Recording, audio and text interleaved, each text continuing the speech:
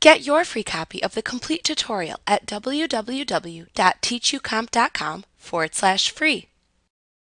Reconciling accounts matches transactions from an account's bank statement to transactions for the account in QuickBooks Online Plus. Only balance sheet accounts can be reconciled. To reconcile an account, click the Gear button.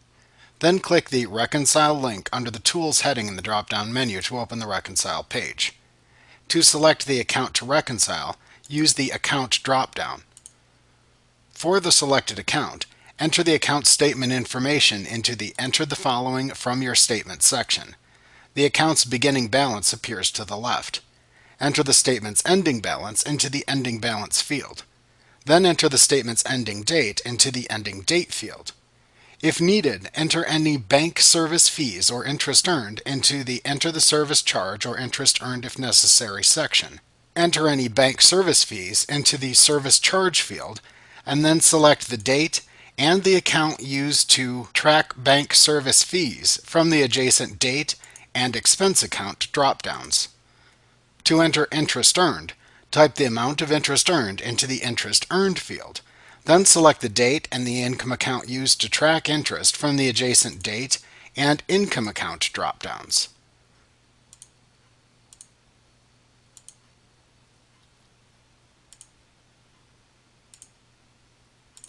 To reconcile the account after entering the statement information, click the Start Reconciling button at the bottom of the window.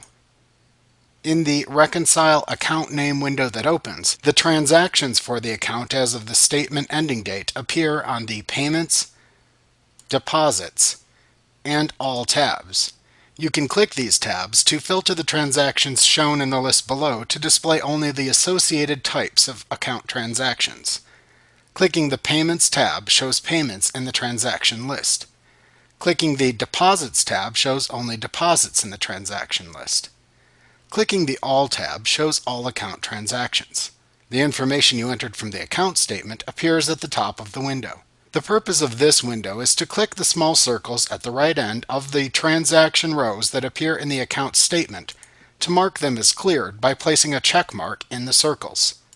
After all transactions have been found and marked as cleared, the difference shown in the upper right corner of the window should be 0. This means every account transaction in the statement has been matched to a transaction in QuickBooks Online, and therefore the transactions in both versions of the account are reconciled.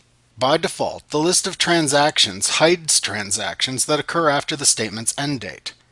To show all transactions, click the X button to the left of the Statement Ending Date filter in the upper left corner of the transaction list, or click the Clear Filter View All link in the same area to remove all filters.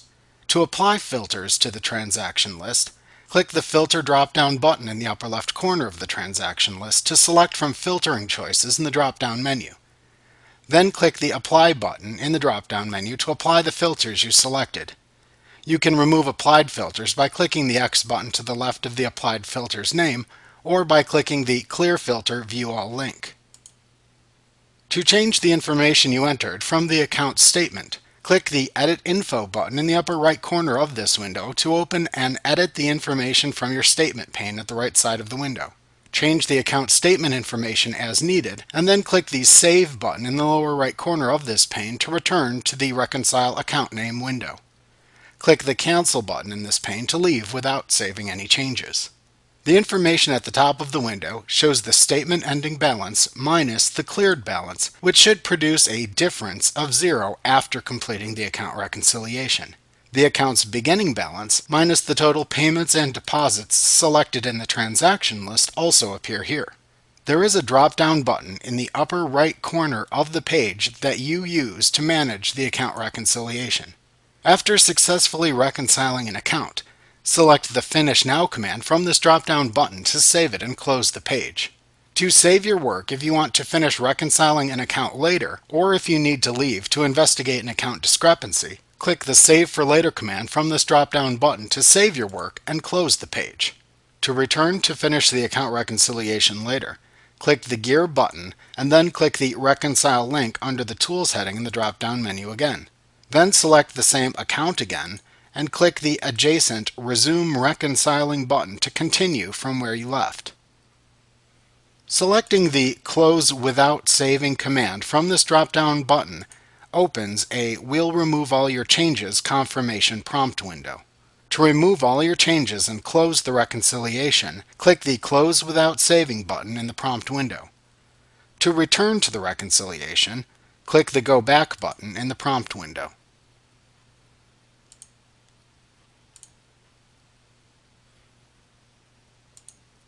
After completing an account reconciliation, a reconciliation report becomes available.